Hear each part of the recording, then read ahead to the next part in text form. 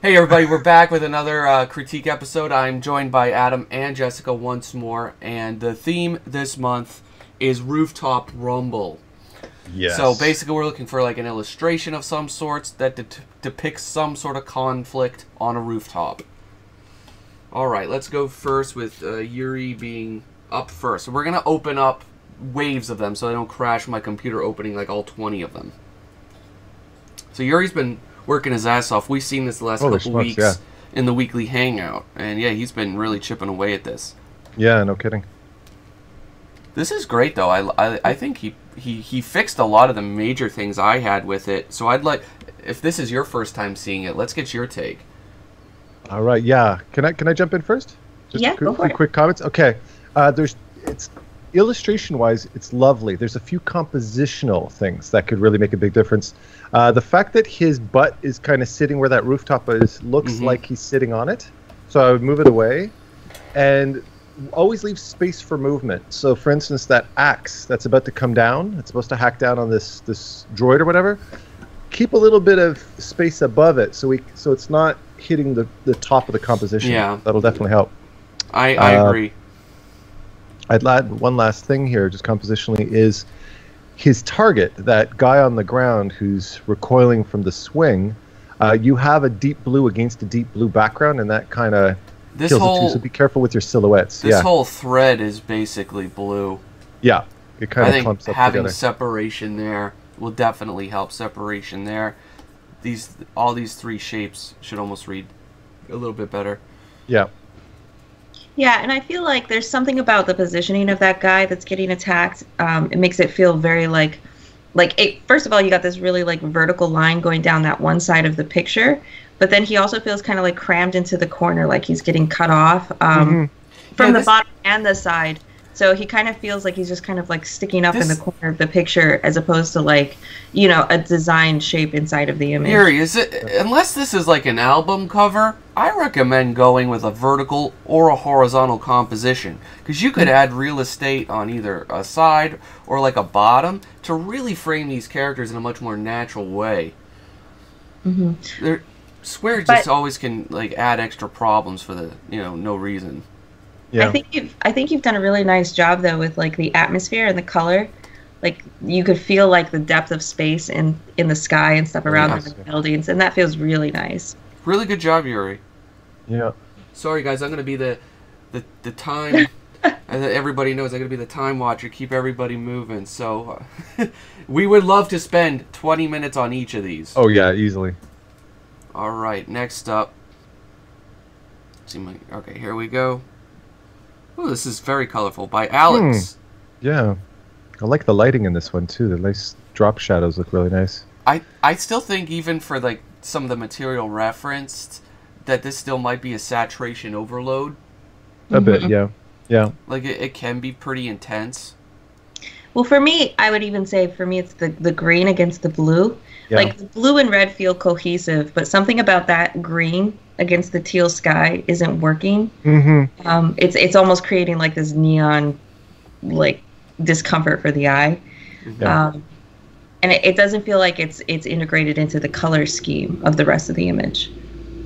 Yeah, I would still tone down that particular like blue, or add more of like the magenta range into that to kind of calm that down, just like a little bit. Like this should do it, but it made it more blue. But I think just desaturating that a little bit altogether would really help. Yeah, and even if you look at some of the color reference he has, there are areas that the saturation does fade out as well. So even something like that, which is like a lot more tame, can help with like the green and stuff. I wanted to ask you guys something. How do you feel about... I'm fine with a center composition, but how do you feel about this one long chimney element going all the way up the middle like that? That's what's not settling entirely well with me. Normally I would say I have a bit of an aversion to over symmetry. It's not totally offending me this time around. I think when I look over at Alex's thumb over up on the top right, the moon or whatever he had behind the character helped to kind of silhouette him a little bit better. I find that knocked the symmetry off slightly, that could help. But yeah, I don't know. I'm on the It does fence. seem like it was originally intended to be a night piece, and I think given that he's kind of robbing places, I think actually this would serve the narrative better as a nighttime piece, and it would actually tone down a lot of those colors just a bit as well. Yeah, and I think in that piece as well, the symmetry is slightly off. Like, you still get the sense of this vertical shape in the center of the composition, but it's slightly crooked, which I think adds to the precarious feeling of the character as well. Yeah. And keep in mind your time of day consistencies. You're showing very long cast shadows in a lot of places, like for added drama, but you're also depicting a very high noon, even early morning sky, or late morning, which could you could tone down that sky, add a little bit more purples in it, and that would be consistent. Purples and pinks even be more consistent with the lighting you're showing in the foreground, and I think that would help a bit as well. So, but great job. Yeah, It's really simple, less, a little, it's not as climactic as it has to be, which is great because it's a little more subtle. Yeah, it's a fun idea. I like it. All right, Carmelo, you're up next. I believe there was a slight comment when I was reading. It says, didn't like finish like 100%, I guess. But yeah, let's take a look at this. All right. I like the figure. Something about the design of the figure is really nice. I like the shapes of the composition, as a whole. I think those are really, really cool. Like, but I mean, it's hard to kind of tell what exactly the situation is, because I mean, it kind of looks like, this is some kind of spiritual character, but it also kind of the way it's just standing straight, but also like jutting off the building, like that. I don't know. There's just a lot of things I'm asking too many questions that I think should be a little more obvious. I feel like it's meant to be exaggerated, this pose of the figure standing off to the side, but it's doing so in a way that feels like it's ringing the alarm bells in the brain when you're looking at it, that something's wrong. Because I think too, especially because you've chosen to have the figure coming off from the building in a really weird angle, but then you've also made the figure be basically straight up and down in the composition, which the brain is reading as like stability. Yeah. But it's not actually stable. It's very precarious. And so that that I think, slightly like, rotating the canvas actually less may help, what you're trying to do. Like, see if it was something more like that. Yeah. And you had a vertical composition, that would probably feel a lot more natural. Yeah. I'd also say, just from a color perspective, I can see there was an idea where the character is desaturated next to a colorful red sky. But I think one of the things that creates a bit of confusion is the platform or the rooftop that he's on and the road are kind of halfway. Yeah. So you kind of have this kind of transition from saturated to mid to desaturated, and we lose the intention. I think graphically, if you wanted to go with kind of a Sin City type of idea, that you kind of have to commit to the saturated, desaturated. Yeah, like there's a bright green car way in the corner of the canvas. It's not like that. Yeah. That's bringing the viewer's eye down to that. This is the only green thing, and the green is complementary to that red. So that green is like stealing way more thunder than it wants to. Yeah, I agree. I'd get rid of the green altogether. Yeah. Awesome idea, though. Very, very creative, though. I love the boldness of this. It's Keep really reading Frame Dink. It'll serve you well. All right, what do we got next? Next up, Adrian. Adrian is back. Never fails. This is like a fairly similar setup to the one I did. I don't even have to see the name anymore. I recognize it. Yeah. He's really got an iconic style. I love that. I love this setup, Adrian. You know I do. This is the same setup I use. Let's have a couple guys going at it on a rooftop in the rain, bright signs, reflections. We're on the same wavelength with this one. This is cool. I think you did a really good job with the sense of like light and moisture. That's reading really well. Yeah.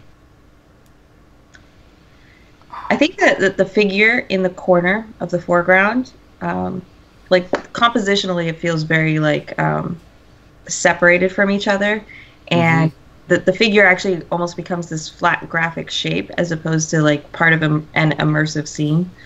Yep. That's what I had to deal with. I had to move my guy, you know, in the frame so we could see the full context of the dudes kind of going at it, like where it's just like, yeah, it's a massive shape, but it's like almost like a massive graphic shape in a way. And I think it works, you know, like when you're looking at the scene as a whole from like a thumbnail view, but as we come in, you know, if we're gonna like really blow this up and look at it as like an illustration, I think you need a lot harder edges in certain places, because everything here is so soft and lost, where there's very little that's hard and firm. And hard and firm, you know, the aggressiveness of that can really add to the dramatic action. See, it looks like the arm is coming over in front of the body, but until I just blew this up there, I just thought this sword was an arm off of here. Like there's no form at all. It's you can really play a lot with the elements that are on here. And I think too, it's. Oh, I'm sorry. Go ahead. No, go ahead, please. I was just gonna say that contrast between the farther away figure being really soft and misty, and then this flattened, very graphic shape of the foreground character, that contrast isn't working. Like, I feel like it should go one direction or the other. They both should have like a really intense graphic quality, or they both should have kind of that soft dimensionality to them. Yeah, absolutely. You know what else I would, just to add to that, is there's a video I wanted to draw your attention to. It's the YouTube channel Every Frame a Painting, and he did a video about Akira Kurosawa where he talks about adding movement, atmosphere, rain, and stuff like that to a piece. And you want that environmental element to add to it, to contribute, but not to control it. And I think the rain is so overpowering that's one of the things muting a lot of your clean edges. Yeah, it's a bit heavy. And you could also use it and give it a bit of an angle to actually add movement to a static waiting pose, right? Because they're both standing very still, but that diagonal line can add a lot of dynamic to the piece itself. The best expression of movement is a subtle expression of movement. Et voila. That's what I downloaded the rain pack, Adrian, from photobash.org, and I just like dropped the photo onto my picture and then, you know, switched the layer mode, and I got instant rain like that. So it worked out for my image, and it has like 300 pictures of rain, so you can really pick which ones are in focus, which ones are out of focus, which ones have direction versus which ones are, you know, a little bit more random. But so there's a reference for everything out there. Jerry. Very cool. All right. Now, very different feel. What have we got going on here? Here we go. We got the Who's color was the first thing I noticed. Was color. The color was a bit desaturated. It was a bit watered down. It was lacking a bit of punch to it. Because there's a lot of value contrast, but it's lacking a bit of color contrast in there. That's the first thing that hit me. For me, it was textures. I feel like all the different surfaces lack different texture or reflective. And I might even be going somewhere similar with that, because my thing is that it feels unfinished. Would be like one, because you see a little bit of detail and clarity in there, but then you see elements like the roof and the pipe where you could still see the line art, but you can't see like the line art throughout the whole thing. So therefore, it feels like almost like a first color wash over a piece of line art, because like some parts are painted out and then other parts aren't. Yeah. You know what? Look, you've got some textured wall with a very strong line. The box with the line, the characters with the line, and then you have these very painterly clouds and smoke. So there's it's kind of committing to cartoon or realism, and the inclusion or exclusion of line kind of defines that. So if you had just committed to the cartoon, we wouldn't be questioning it so much, right? Or vice versa, or getting rid of that contour line. The other major thing going on here is the lighting. It looks way too made up, and it's inconsistent. Because like you have various elements. Again, it's hard to tell at this earlier stage, but like it seems like there's like shadows, I think, getting pushed like this. Like that's the there's a very direct light source right here, but it's also not existing, because you can see like he's got a long shadow. This has got a long. This has all got shadow, and this is lit up like there's a light source right here shining at it. Yeah. So very tricky thing, but the lighting isn't quite there. I would say this all would probably be better in shadow, with the sun getting lower, like off screen.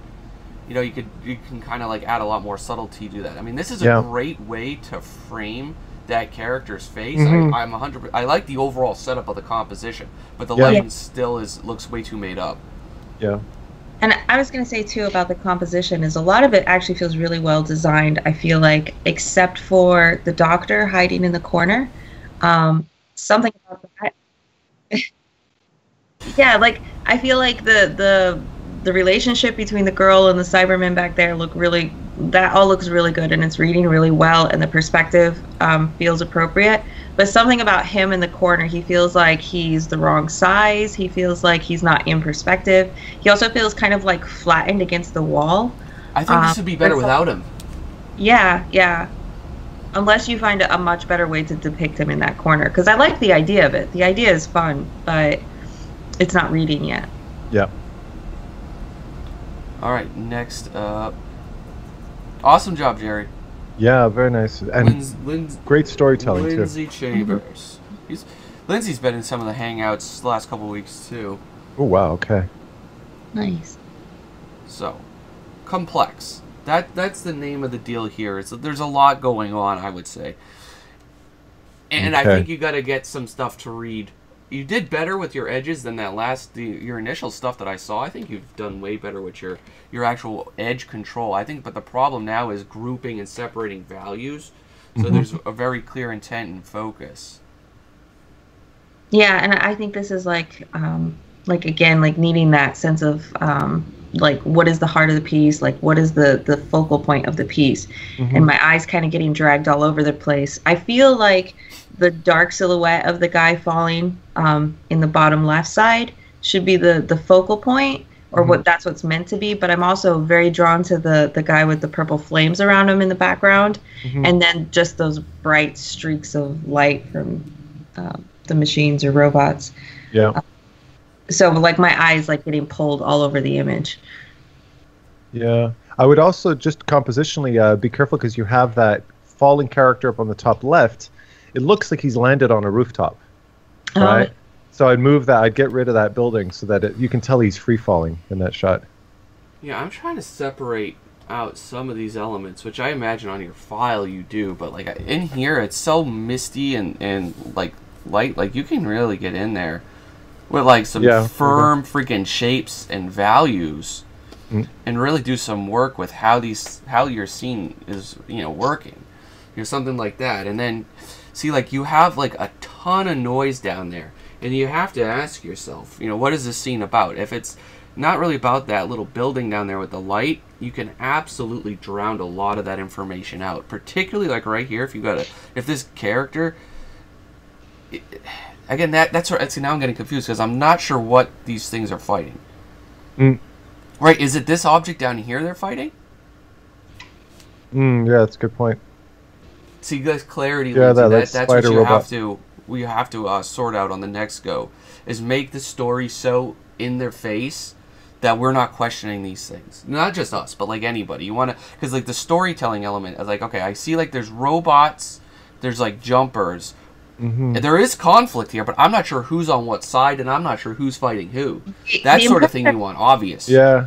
The impression I got was that the robots were fighting the falling figures simply because they have like these purple plasma beams, and then one of the guys is like on fire with this purple plasma. So my brain had made the connection that they were fighting each other, but I might be wrong. You know what's confusing? It's the fact that the falling characters and the opposing robots both have that dotted design element to it, which makes them look like they're on the same team. Well, that's what I assume. That's what's confusing. I didn't realize, I thought they were all falling. I didn't realize that they were against each other. I think that might be playing into it too. Design language, Lindsay, work on that. Separate if they are together or if they're not. I mean, I would say they have to be on the same side because they get the same colors and the same. I don't know.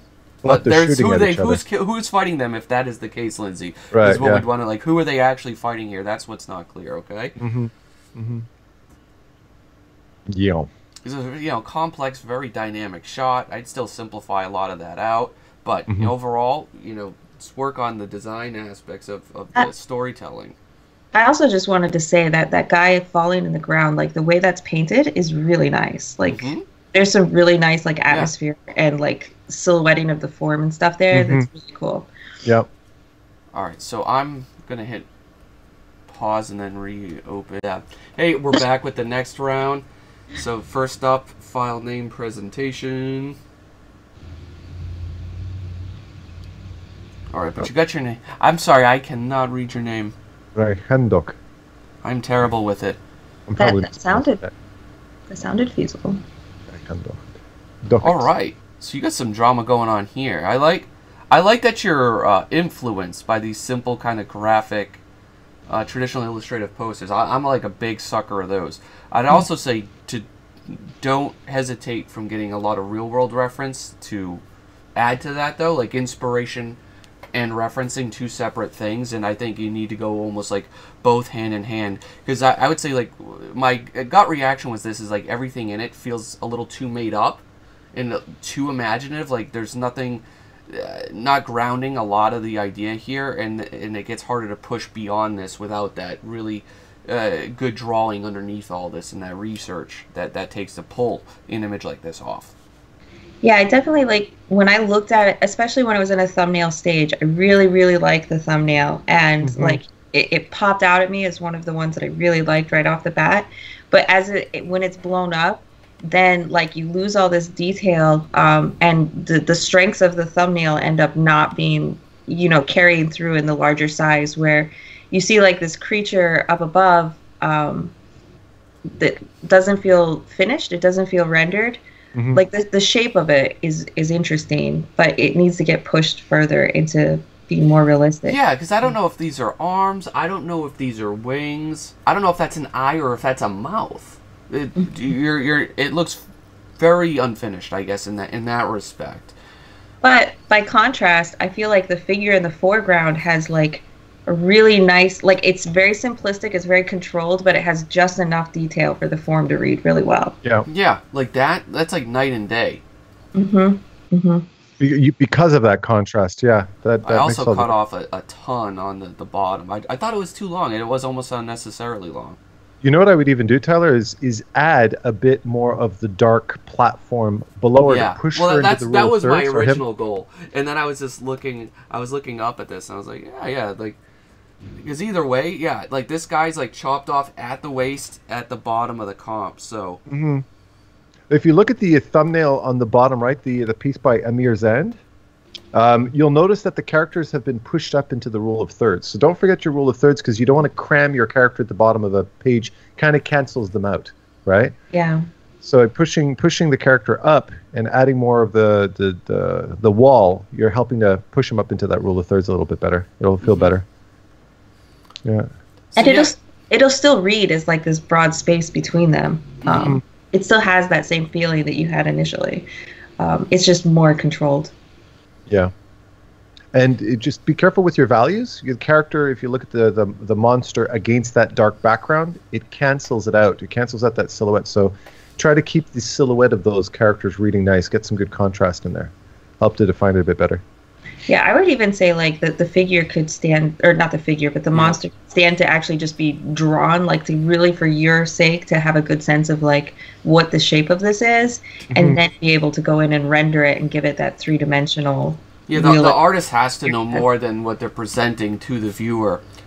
And since a lot of this is implied, right, heavy atmosphere, volumetric lighting, the things that are in focus, they need to be like well articulated for that contrast to work. Yeah, and especially because that girl is kind of simplified, I feel like it's even more important that that monster has more detail.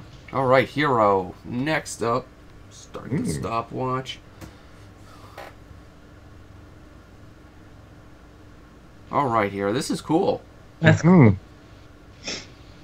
This reads really nicely too. Tangents. Again, look at your piece objectively. You'll notice that the dragon's tail looks like it's coming out of the barrel of the gun, right? So be careful with that. Make sure there's a separation so our depth doesn't get messed up. That's a massive one for an illustration like this. Yeah. Just move your character back an inch, and it'll solve that right there. Or I think you could even have the tail wrap around so it kind of like crosses behind the silhouette of the figure. Yeah. Because that'll give it more of a sense of depth when you have silhouettes crossing like that. Yes. I almost have like the wing up, something over there like that, and I don't know. I'd play with it a little bit. That could be fun. Or like, even down like that. Or, I don't know. I'm terrible with winged things. But I would say, like, from a composition, there might be something else really, like, worth mentioning here is, like, right, the focal situation is right here. Yeah. Everything important in this picture is right here. So it leads me to think, like, what is the whole point of this entire part of the canvas? Mm-hmm. Like, that's a lot of dead space that not necessarily... There's nothing in here adding to what is going on here. And almost like maybe this would be better if this piece, this guy itself, the dragon with the building, like, what if that was, like, more opposition? Like, this whole part of the canvas would just be, like, over here. It seemed like that would be a better use of, like, the space if we're going for a horizontal format, right? Like, this is, like, he's on some building, like, right there. Again, rule of thirds, right? Good old rule of thirds. Yeah, it never fails. Yeah. Because, like, yeah, this line is, like, on a third. This is on a third, and even this is. But then there's, like, nothing over here that's adding to this. It's almost too heavy-handed, too weighted toward one side. That also would actually solve another problem where you have this, like, really strong vertical shape of the skyscraper directly in the center of the canvas, which is causing the problem to be even worse, where it's literally cutting the canvas in half and the other half is not important. Yeah. If you move that over, then you're not going to have that, like, gateway to the rest of the painting, like, blocking it off. Yeah. Yeah, and then there's, like, they get the tangent there with, like, the wing. So there's that tangent as you made. So just watch and plan your composition very thoroughly and look at it, abstractly in terms of, like, what has weight, what's important, how are things abstractly dividing up, in your scene. And, how does that, with no detail or, almost against a blank background, like, how does that look? How does the flow, work? So see, like, I'm drawing that line, but there's nothing actually over here pushing us back up there. That's just a habit I have. So you'd want something over here to counterweight these two if they're staying there, and something that's pushing up there. Yeah. I was just thinking, actually, like, if you had, like, a larger dragon in the foreground with the head pointing up towards them, kind of like Jurassic Park style, coming in behind the guy, then you could actually make a lot of use of that negative space on the right side. This guy could be a background element. What you just need to draw, Hero, is a massive dragon head right here coming down. Like, that's like the worst head I've ever drawn. Coming up from the bottom of the image, like wrapping around into the image. Yep, just like that. Yeah, something like that. And that would solve all the composition problems. You guys draw dragon heads. I'm not like that. We'll get some horns and an eye. That is scary. I'm sorry. I'm terrible. That's why I don't have any of those in my portfolio. I can't draw them. You said it first, but ditto, yes. But I actually think, like, the buildings and stuff, like, a lot of this is really well painted. It's really, like, the textures and stuff are really pleasant. Yeah, I mean, you put some time. Like, rendering is not your biggest deal here. Which, if you slap all that fancy rendering and lighting on top of, like, a really solid foundation in terms of the construction, you'll be all set. Yep. Art Goose. So, Mr. Goose. This is cool too.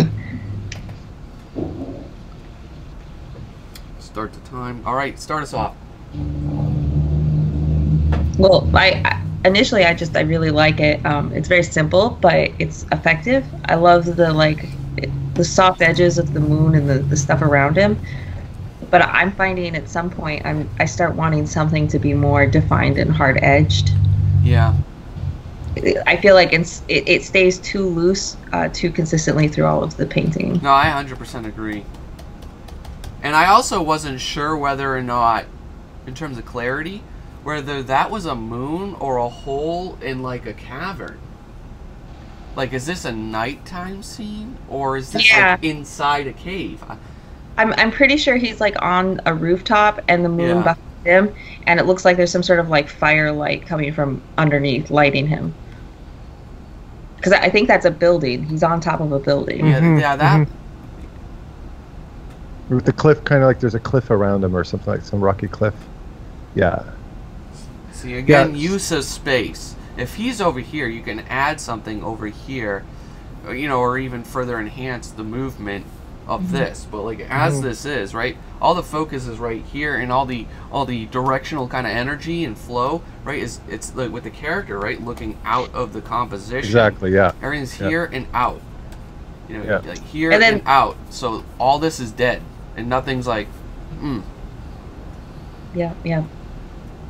Yeah. You always want to lead the audience's eye into the page, unless you were preparing people for something to come in from that empty side of the page, right? Somebody's going to ambush them from the back or something like that. But yeah, the other thing too, I would really take advantage of. You've really set up a beautiful opportunity to add some nice moonlight rim light to the back of the dragon, considering he's got warm light on the front, and have that cool moonlight hitting the back could really create a nice pop. So yeah, like with just these, some food for thought there. Yeah. Yeah, like the moon as an element, and it's not working right there as it is, so that would have to get moved, and then you can really define the back of the form, and not with like that. You know, we've talked about this in the past many times, like not like the crappy like silhouetted rim lighting, but define the form of the creature with the rim light reaching over, you know, affecting all the muscles and the structure. Like that's a really good opportunity. You know, Look at that. to That would really add a light. And Nice. the wings feel like they need work too, since they're really, you know, they're a prominent part of this design, but it feels like you're compensating for the lack of like how they work or the research and reference that's really required for them, because like they're kind of like gnarly and they're just kind of like there. And they feel too small, actually. For Way the too small. size of the figure. Yeah. Good point. Yeah. Also, is that a shadow of a guy at the bottom? I of think the there building? is a hint of a shadow here. Oh, yeah. Again, I'm not sure. Yeah, there's not enough contrast with that. I like the idea of it, but my brain is also saying that wouldn't make sense if the creature is being lit by the fire. My brain is saying the fire is pretty close to the creature. So where is the guy standing? The scale and the depth is like causing issues in my brain as to whether that makes sense or not. Yeah. But you know, the idea, it's really cool. Yeah. Yeah, and it is really like eye catching. Like the simplicity of it is actually really nice. Yeah, we really noticed it when Tyler put them on the page. Rooftop Brawl, yes, Spider-Man. Spider-Man. The fabulous Spider-Man. I don't see enough Spider-Man art. Here we go. So this is from Bartek. Yeah, Bartek. Okay, awesome. This is cool. Bartkevich. All right. Wow. I like the breaking the frame. That's kind of fun. Yeah, I mean, this is a graphic nice little element. spread you got here. Yeah, it overlaps the black bars. That's cool. There's something that looks weird though about like the perspective choice of the buildings though. Like, I don't know. It just looks. The buildings feel warped. They don't actually feel A little bit, square. yeah. It's either like I can't pin it right here because like the format is so extravagant, but it's either like you chose like something way too wide of a lens, or I think that's what it is, or you know, the other problem would be like you chose way too narrow, but this doesn't feel like a narrow. I think the lens itself feels way too wide on the buildings, because like this just kind of goes off like that, like this almost doesn't feel like a 90-degree. I don't know. Yeah, it feels like those rectangles that are like kind of like to the side. I don't know Yeah, what that's like. But I mean, Something that's kind of throwing me off, but I don't know if it's like more of like for this type of image, it's more effective. But as an illustrator, I'm looking at it, the way that I don't know what it's called, the thing that the goblin is writing, the way that that's like a very vertical line, like cutting through the image, is kind of throwing me off, because it's like I look at the image with Spider-Man, then that stops my eye, then I look at the image of the goblin guy. So I don't know if there's a way to like kind of turn it so it's more of a diagonal, or find something to kind of break through the shape a little bit to help the eye move to that half of the image. You know what? It's funny. It's funny you're mentioning that. I think I noticed what's going on here with the piece. Instead of approaching this in terms of perspective, angling things in certain ways, what Bartek has done is his images, these separate elements are actually quite two-dimensional and quite face-on, but then he oriented them, right?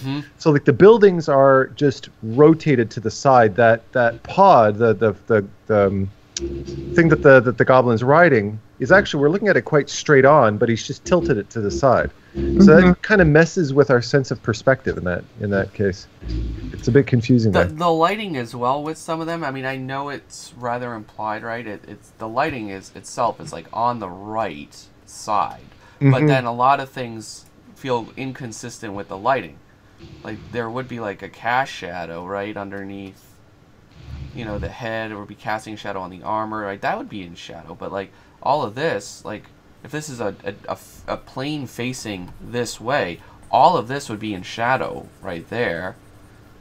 Probably a good portion of this would just be fainter with, you know, ambient light. So I don't know. This is a very complex scene. So as you could see, like the problem solving that you would have to go through to really make this, like at probably the level you want to get it to, just requires a lot of planning, a lot of reference as well. I think like a lot of the highlights, for example, on Spider-Man are blown out to like this pastel. So like you tinted everything rather than straight up lit it. Like you just added, you had the red, so you added white to it. You had the blue, so you just added white to it. Everything feels just tinted in this, not rather like it's like properly lit from a painting perspective.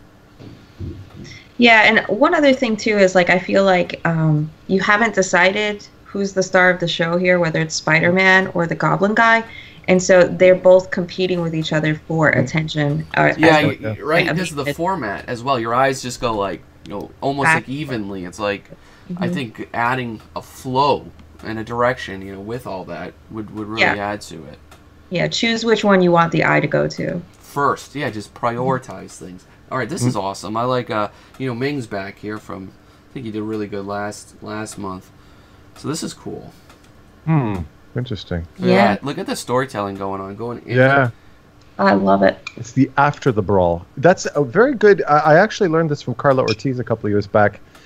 She was talking about action poses and getting impact from an action pose, and she was mentioning how a lot of people tend to capture the moment that action happens, like when a fist hits a face or when the two swords clang, and you get a lot more impact, not only action-wise but narratively, at the directly before and after. So the anticipation of the punch or the aftermath of getting hit, or narratively, what really works here, a takeaway for everybody, is how it's after the brawl. The brawl's already happened, but we're seeing the bloody aftermath of what's happened, and that's very powerful, right? Yeah, so and then something you can play with. Using the body language of the, you know, the slumped figure, the shoulder head down, like it communicates so much emotion and storytelling.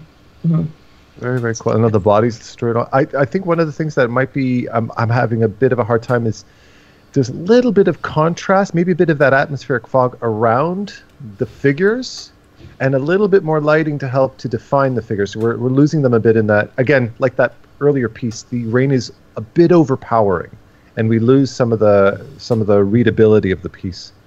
It could be because they submitted it at a much lower resolution than it actually is. So this is blown up right now 200%. So I'm sure that's like what a lot of that leads to. Okay. I do think the color choices. Yeah, I love the actual like setup of this. Is like really cool. I love the composition stuff. I was doing research too because I did a very similar scene where if this is on a building and these are the letters. I don't know if like these would end up being better if these were just a dark graphic silhouette, right? Because the light is facing outwards toward the street. So like when I was doing my lights for my sign, like I was like I originally thought it would be like this, right? But actually there would be like a black plate, at least around probably most of that. I mean, I don't know. I'm not like an expert on signage or roof matters for that fact. But I don't know. Like these do add a nice contrast to it, but they might be like overpowering compared to like what's actually happening there. Yeah. Whereas like maybe if your letters were all in your graphic like that, and then you blew back the negative space where the city is a bit further back and used atmosphere like that. It'd be a bit of a different approach, but I think it might be worth exploring.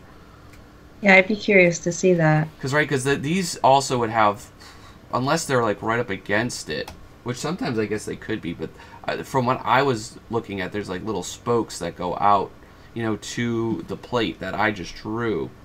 and then just because you have such an immense attention to detail everywhere else in the scene, like you got the stickers on the vent, and you got like the clamps on it, like you have the blood and the textures, so it seems like maybe something like that, or maybe even, I know that doesn't need anything because it's on this, but right, that would kind of go like that, and then I think that face back, and then I'd blow back the sky. Keep that contrast right here. I don't know, but it's really good, and it's a very complex scene. So, and you really nailed the story too. Yeah, I mean this is gorgeous. Like that setup right there. Like this is how you do a center composition. Yeah, a lot of asymmetry. It still feels very dynamic and balanced. Oh, and a little mention to Dutch angle. This is, we were looking at angled pieces before, and with the Spider-Man, a Dutch angle is a storytelling element. It's not just to add movement to nothingness, and it should create a sense of foreboding or anticipation in a piece. Don't just throw in angles everywhere arbitrarily, because it doesn't actually. It's just a way of kind of trying to add something to nothing. So remember that there's a point to Dutch angles. Okay. Great. Now here is the essence of a rooftop rumble. Here we go. Awesome stuff, Jordan. This is reminding me of something. I can't put my finger on it. Huh. Yeah, it's like a posse chase. Oh, yeah, and they've got the cash and some guys coming again. Okay, cool. I think with this, it's still like many of the others, my initial reaction, it feels a bit unfinished. So I want to know, like, from I guess that perspective, is it unfinished because you ran out of time? Is it because unfinished you didn't know how to push it further? Is it unfinished because it lacked certain... Yeah, I guess it'd only go to those two categories, I suppose. Yeah. Time, or you just didn't know? Because, yeah, a lot of the surface textures and stuff aren't there. A lot of it just feels flat and cel-shaded, but then when you look at the figures, there's an intention to try and create three-dimensionality. But this is the lighting, I think, done a little bit softer, a little bit better compared to the one we previously looked at that was actually set up fairly similarly. Right? There's not like a blasted piece of light coming from like that would exist way out of frame. So, if I put on my Jeszika hat here, I know Jessica's always notices. She's always the first to notice the graphic read of something, right? And I think one of the things that keeps popping out to me is how you have bold, dark forms behind your foreground characters. So that wall that girl is crouched next to is not helping. I would move that over so that she reads better. You know, that way the dark coat and dark hair against the dark wall kind of cancels her out a little bit. So just something to keep your eye out for. Another thing too is I'm noticing that all of the figures are kind of the same value range. They're all the same level of darkness, which is flattening out the image. Like as the buildings go back in space, I can see that you've tried to lighten them, but the figures, even those smaller figures that are supposed to be the farthest back, are just as dark as the foreground. Yeah. And so that's bringing them way more forward than they should be, and kind of competing with everything else. Yeah, you can subdue a lot of that down there, so they're not competing with this character. And I think you could even get away with more of that effect on the buildings as well. Yeah, definitely. It'll help create a sense of like atmosphere, like the air actually exists between you and those objects. So, Jordan, see how here you have, I just wanted to point this out. See, like, a lot of these surfaces, I don't think it's just a matter of material, but it's how lighting affects the materials as well. A lot of it feels undefined, like it's like a very soft first color wash sort of pass. If I just bring up like a standard typical piece of like rooftop reference, there's a lot going on. Like there's water stains, there's damage, there's weathering, there's different materials for different elements up there. This is the stuff that a lot of, if I've said a lot of people's, if it looks unfinished at all, it's certain like a lot of these seem like they didn't make it, their way into the scene so that it has that context that really just enhances that overall authenticity of the scene, and like the subject matter. See, like this is all just like one kind of note of blue. Like you have like blue, lighter part of the blue. Like color is a spectrum. You can put greens, reds, and of course with control. But it feels like, I guess, way too monochromatic in that regard as well, if I'm just talking about color. Well, and even without the color, even if the entire image was monochromatic, it still lacks those details, those surface textures, the cracks, the chips, the water stains, all of the things that'll give the object a feeling of, being a real object. Yeah, well, yeah. If you just look at what we have on the page, the dragon and the gunner at the top middle, the brawl on the left, the dragon up on the top right. Notice that the pieces that stand out are the ones that have that surface detail, that texture and that wear and aging to it. Whereas when it's lacking, it feels very flat. And that can be used by photo or a hand paint. But when you have stuff like just blank, it looks unresolved, is what it. And I go over this almost daily with my design students. Is like, if you're drawing an interior of a wall or even like a floor, but you don't have anything on the floor, is that floor marble? Is it tile? Is it ceramic? Is it carpeted? Like you have to put that into your pieces. And one last thing, like from a design element, there's something about the positioning of the figures. This guy in the middle jumping with the sword, he feels really crowded. I feel like that sword is really close to the guy's head. I feel like the hand pointing at his foot is really close to his foot. Yeah. I feel like he's getting like hemmed in from all sides, which for some reason is very distracting in this image. Yep. I think that you could have like a little bit of space and then subdue those. Even just make him smaller, like he's farther back, or just move the foreground figures a little farther away from him. Yeah. Yeah, but awesome job. I mean, it's certainly challenging subject matter. It got us talking, didn't it? For sure. All right, let me hit pause. That one was the... Hey, everybody, we're back for the third and final segment. All right, so let's start off with Kiko Art. Kiko says that they weren't finished here. Alright. I can see, I think you were originally working it like this, and then people had commented, if I'm correct, that there wasn't enough context for the roof, so then you tried to greatly expand upon that. Yeah. But I think that the closer image is actually way more effective. Yeah. I think it is as well. And even though I would have said that, like, well, there's not enough context for the roof. I think if it's like this is like really close and like this is really far, I think if you maybe just zoomed out on this, maybe like 20% or something, to just give a little bit more context here that this is a wall, I think that'll read just fine. Like, really just establish that as a wall going like there, and that people are climbing up, to it, and then give this like a little bit of space to breathe up there. You're going upwards. That'll work just fine. You don't need to show like all this nonsense. I mean, it's just not needed here, especially since you put your focus and your energy right there. Yeah, and I also feel like the way that you've like kind of, from a very like abstract perspective, designed like the figures going through the image and created this really nice circular shape. There's something really nice about that gets completely lost when you zoom out the way you did. Yeah. Adam, what do you have to add? Anything? I'm completely on board with both of you guys. I think it was kind of maybe just pulling out a little bit, but not to the point where it became about the building. We still want to know. We still want to see the story, and that requires. But of course, if you're doing like an online graphic comic, you could start something like this and then pan in. Like you could show a sequence for sure. Yeah, that's almost what it's like. I would just say the other thing, painting and color-wise, this is, I don't know if it's a resolution thing on my end, but it definitely, if I would say to watch out for, is like it's feeling very muddy. So watch edges, and then watch all the browns and stuff. Like have control over the temperature of the color, because it shows when you don't have a grasp of the color temperature, you're going to get mud.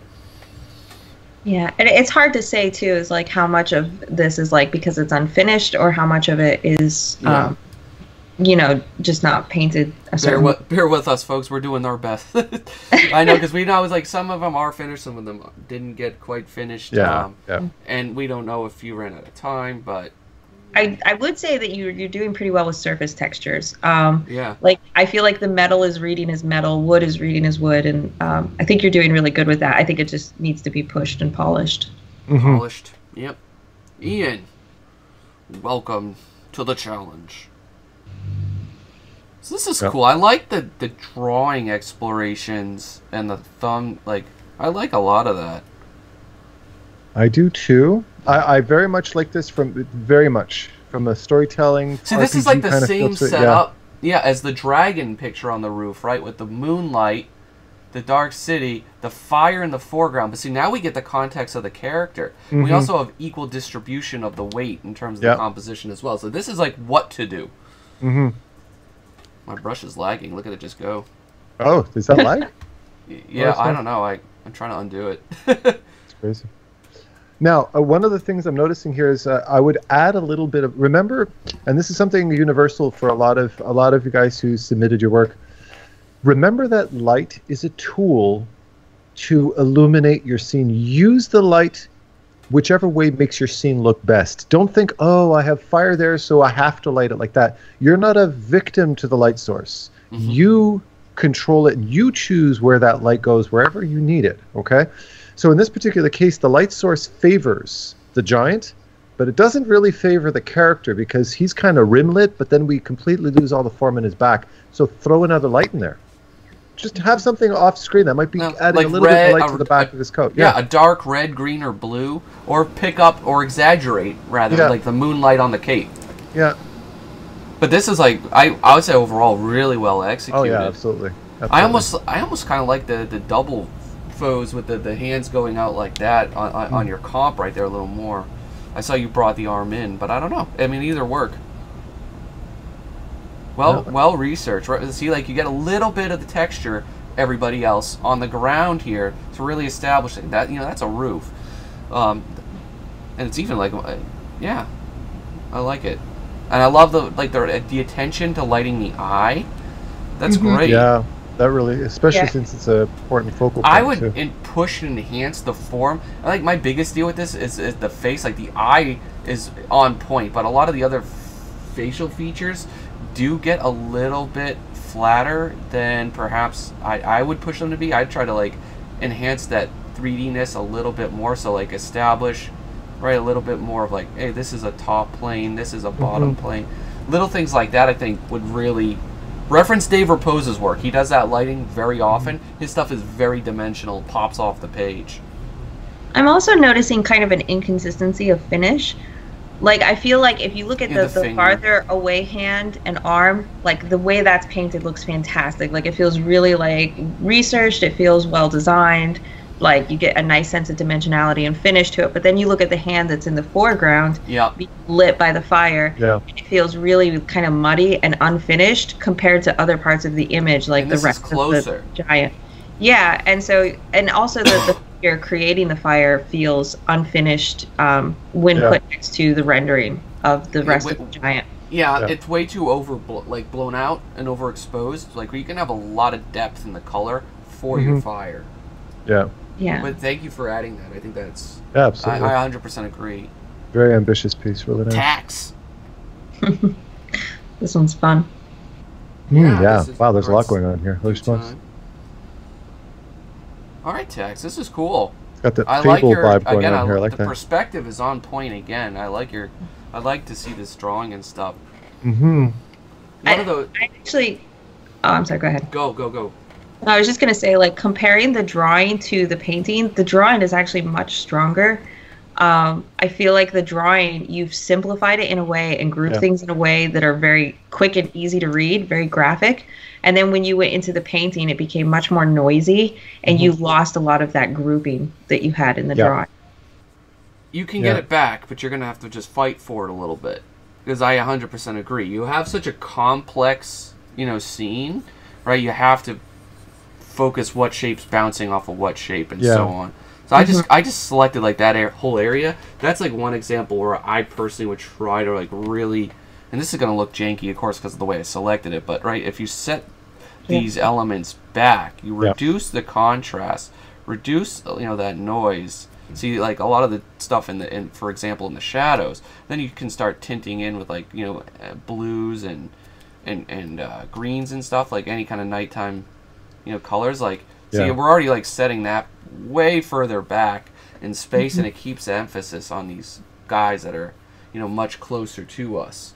And that just takes careful lassoing and just balancing the checks and balances off each other.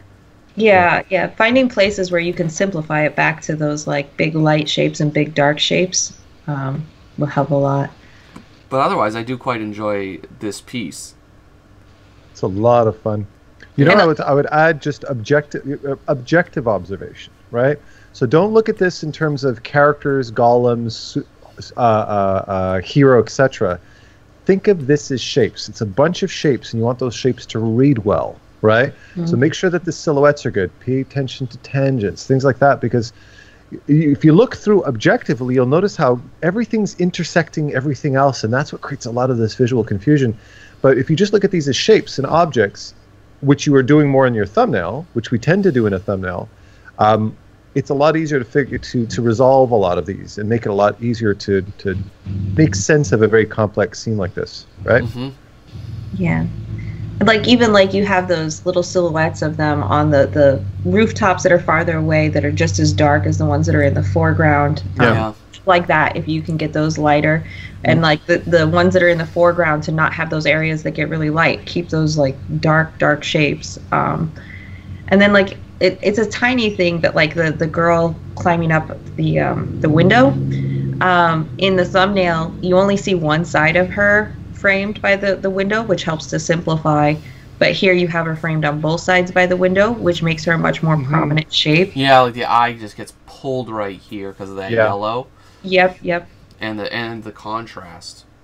Yeah. This anatomy in there, like a little suspect with how the posing is and how that leg is stretching out to there. But you know, I think in the scope of the image, that might a smaller fix and a little less consequential for sure. But I mean, your idea is there. Just give it another round, and it'll look fantastic, no doubt.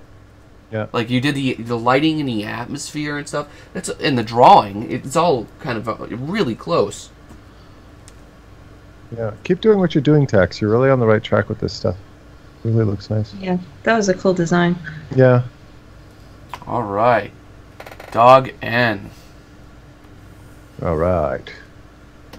So I think this is another good. I think this theme just lent itself well to the Dutch angle, but I think this is just enough of that kind of used pretty well here. Yeah. It's for shadowing some tension here.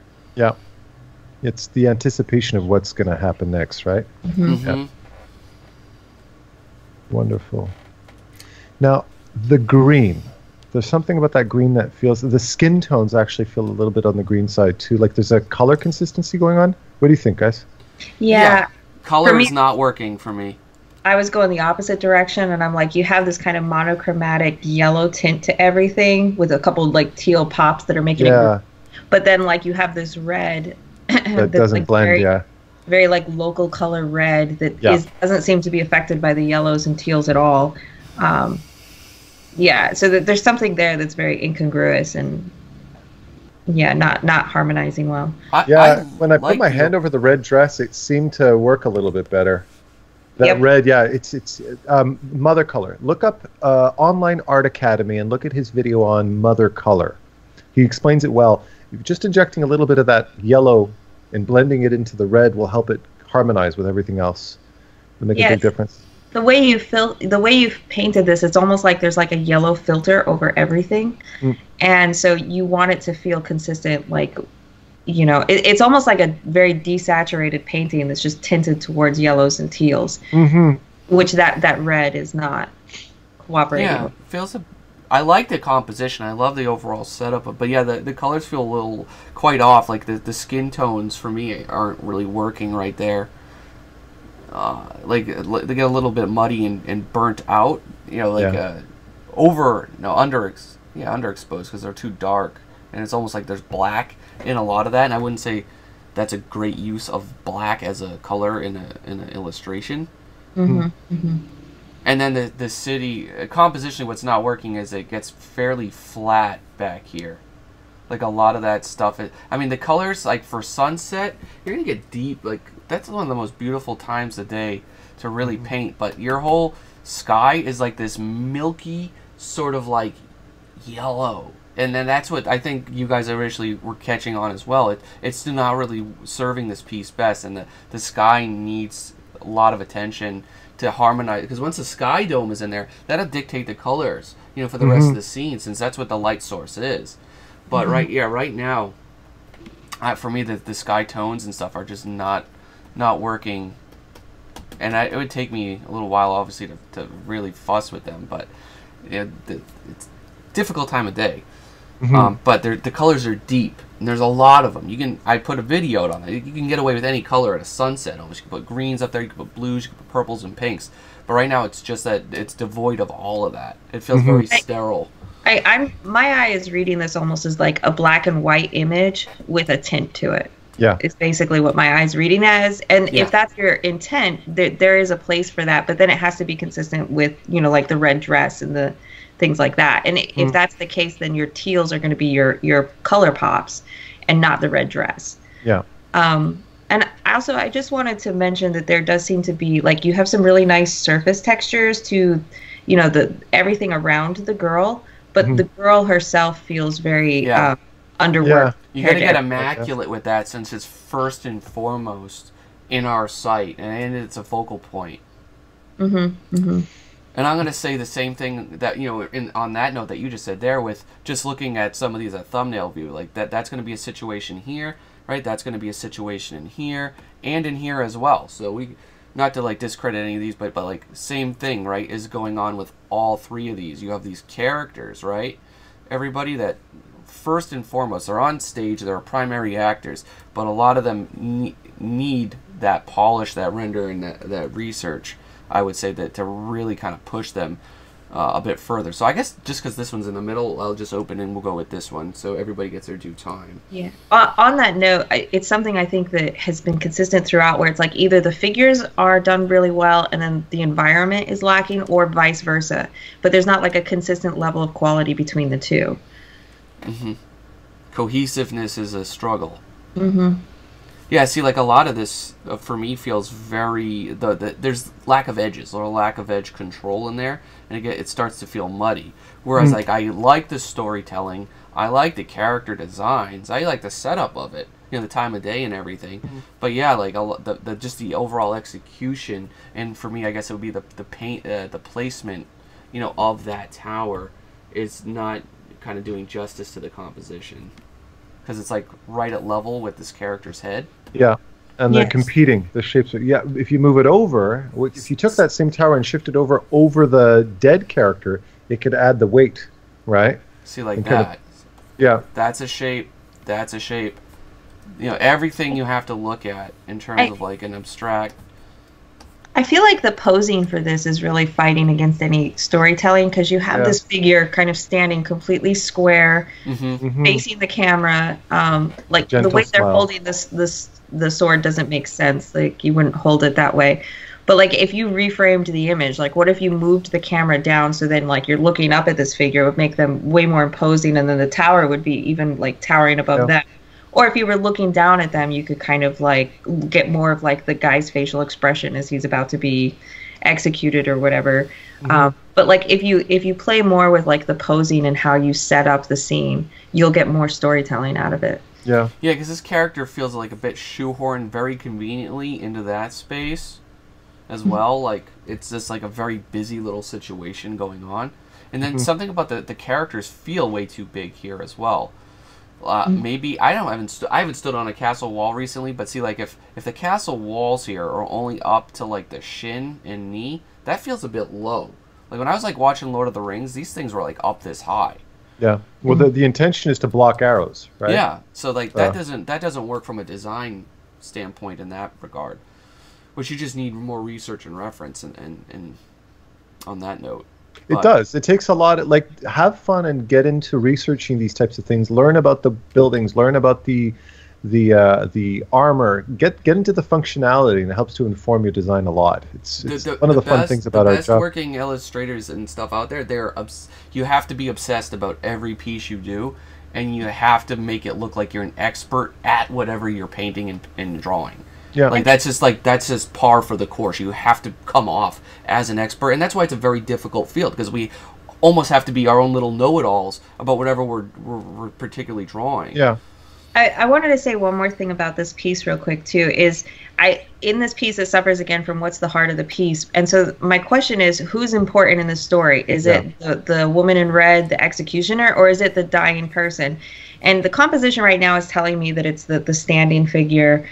just because of the pose and how much real estate they take up. But there's something about the lighting and the dramaticness of the dying figure that feels like that should be the heart of the piece. And there's something there that's way more human and appealing and interesting than the rest of the image. No, I agree. So maybe zoom in on that. Maybe really like focus on how do you bring this character that's about to die to life.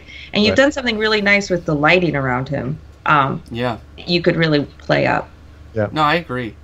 I'd like recompose the shot so this is like good, like a majority like is about this, and then like this figure would be like a little bit either further away or something like that in the foreground.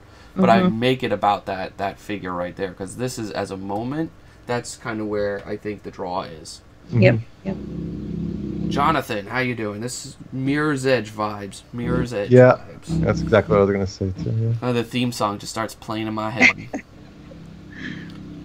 So I think a lot of the environmental drawing and perspective is looking point. I think for me, there's definitely serious situations going on with the characters and motion and stuff. But this is referenced poses. This is imagined poses, imagined anatomy, and it suffers greatly for that. The fact that you're trying to make up anatomy from your head, you can't. You have to learn it properly, right? So I look at the arms, I look at the breasts, I look at the legs, the hips, the cops running, the length of the legs.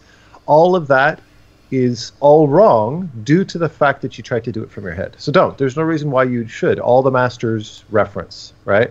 So that's the first thing I would say, because you have this beautiful perspective for the in most part to the background, and then you have these characters where the anatomy is completely.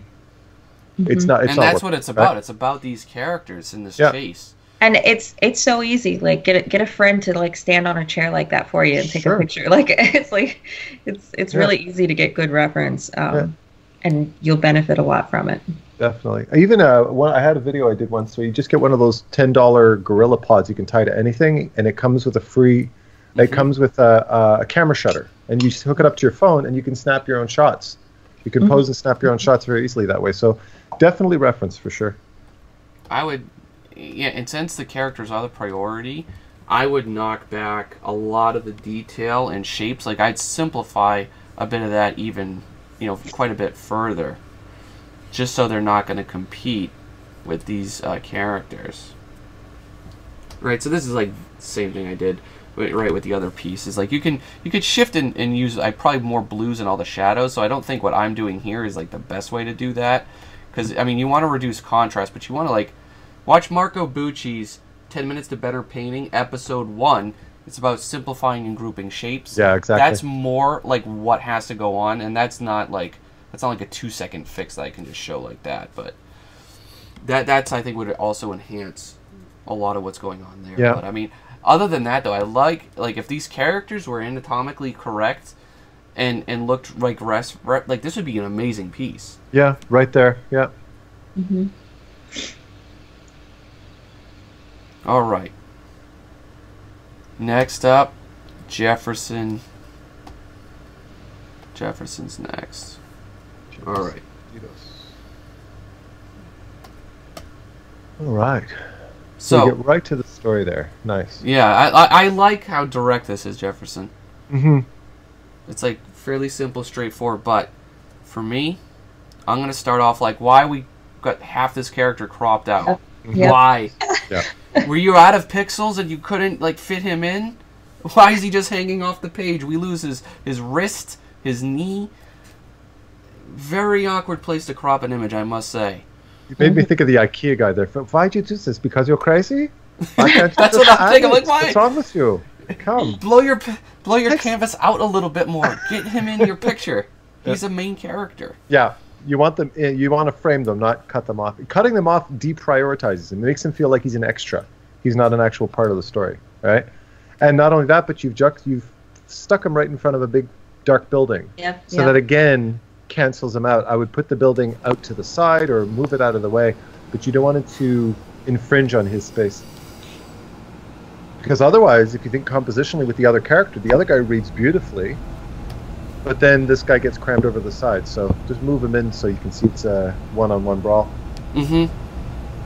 And I think this is a case where, like, maybe looking at some photo references of rooftops would be helpful. Yeah. Because the roof itself feels really made up. The perspective doesn't make sense, and It was making more sense here. Yeah. Although I see the same mistake there, right? Of cropping the guy, yeah. Yeah, exactly. Is that a 3D render? What is that? Yeah, that's Daz.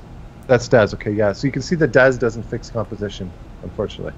Yeah. No, it just helps with lighting and character. So you have to get your composition and what you want to often figure out first before jumping to Daz, because that'll really help.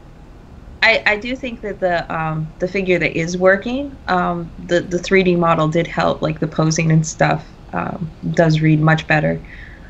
And this is one of those situations with Daz, like if your character's posed like this and there's foreshortening on the arm, you got to kind of compensate for that, like have the arm come out a little bit further, make it a little bit. This is what Daz won't do. And if you've drawn enough figures, this is like one of the oldest. It's a trick. You have to exaggerate it to make it feel very dimensional. Like when we draw environments, we exaggerate the distance because it's a 2D plane. We have to put that depth in it. Yep. And I think too, looking at the image beneath it and then the final image, one of the things that's working is more that the rooftop has an end, whereas in I think that's the final painting, it's just this like shape that fills the entire bottom of the image. But if you actually felt like he was at the edge, I think it's too exaggerated in the one at the bottom. But if you felt like he was at the edge of the roof, if you felt like there was like like you created a peak there as opposed to just had it keep going, it would create more tension in the image. He's at the edge of the roof, like he has to fight his way back onto the roof. I would set it up like this. I'd have a character there, and then like a character, in here. Yep. Like a little bit smaller for sure, but see, like everything's framed, and then you if you have a building back there, you could either just stick it off like going something like that, or then design the mountains in a way so that they're working abstractly, with the shapes. But that's how you got to think about it. You got to think about it in very bold, simple shapes, and then do the construction drawing, and then go to 3D, and then whatever additional references you'd need, and that will help work through those problems systematically. And I think too, like the guy that's in the foreground that's not working, turn him. Like you should see that guy's back. Like obviously the guy with the green is the focal point of the image. And I see that you've done a lot of things to try to subordinate that other figure by framing him with the black and cutting him off. But it would be more effective to subordinate him by just showing his back instead of his front, because then you're going to pay attention to the guy that you see his face and you see like all of that detail on. Yeah. All right. Cool. I think this is officially kind of like last up. We have... This totally screams Game of Thrones to me. Justin Gordon. Yeah, this is cool, Justin. I like the angle of the rain here. Look at how the soft, desaturated tones. Yet there are colors there. How well that reads.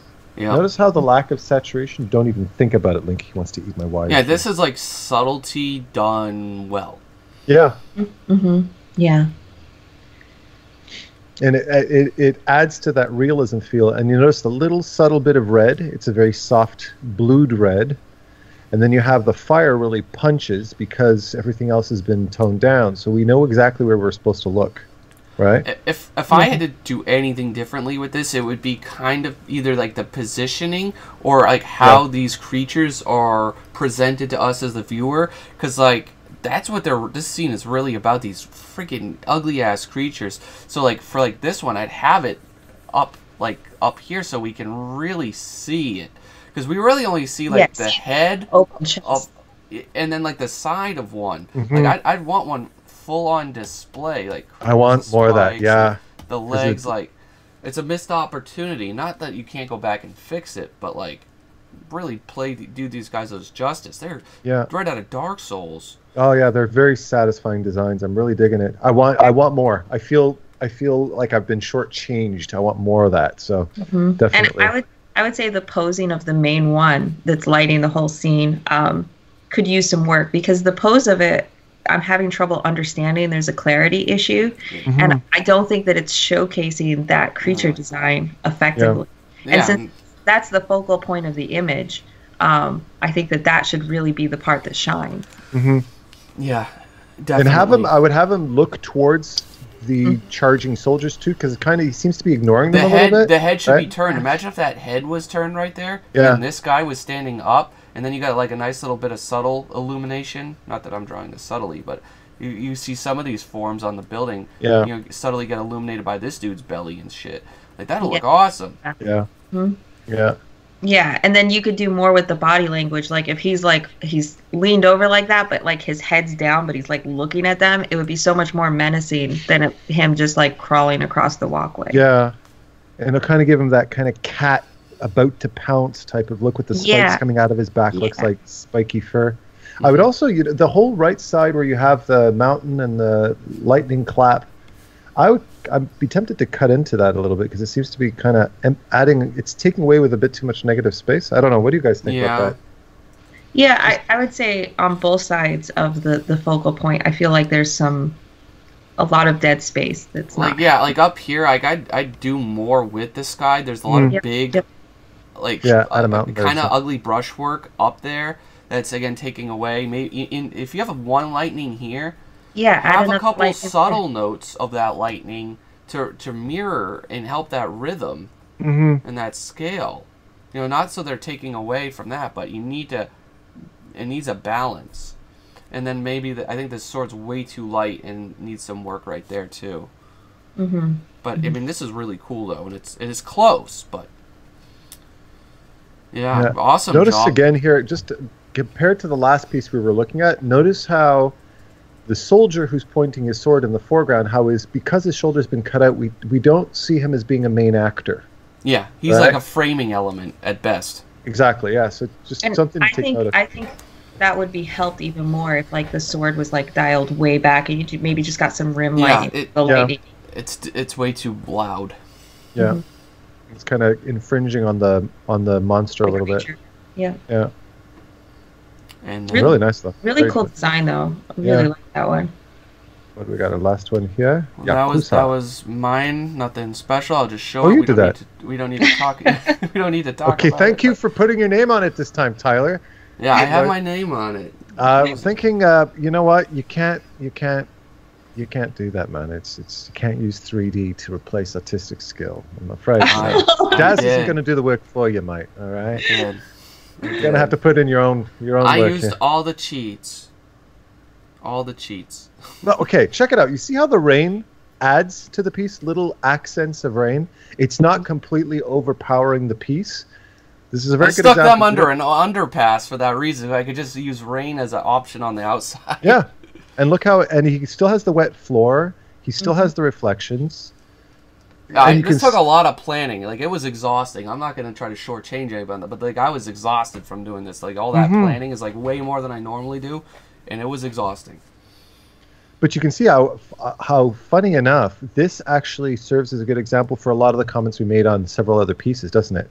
In terms of silhouetting the characters, creating clarity, the rule of thirds, the surface detail. Yeah. I've been around the block a few times. Yeah. Very, very cool. But yep, that was my piece, everybody. It was fun to kind of quasi-participate. We'll be right back with our favorites. Yeah. All right. Pause. So. All right, everybody, we're back. This is each of our favorites. We each kind of just picked one. We'll kind of go at it in that format for the time being. I like Yuri's, and Jessica, you like Ming's.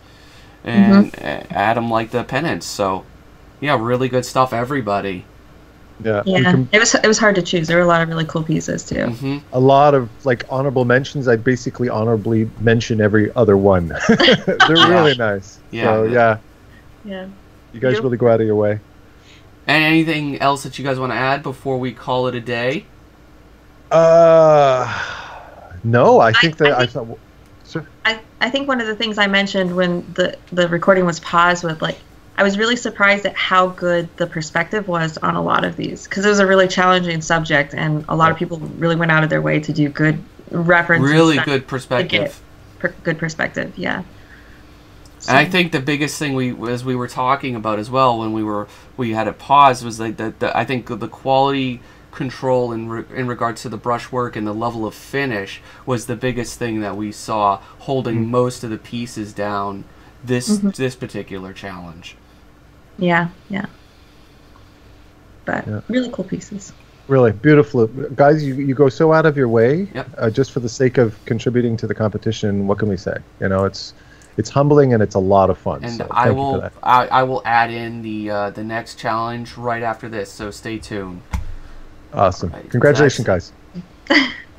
Stop. Hello, everybody. The next challenge is going to be due April 22nd, and the theme is Dragon Rider, or Dragon and the Rider. So let's depict a dragon, and maybe get their rider in, and maybe establish perhaps a little bit of what that relationship is. Is it more of like a pet? Is it a friend? Is the creature enslaved? Let's explore some options, do some illustrations, and have a good time.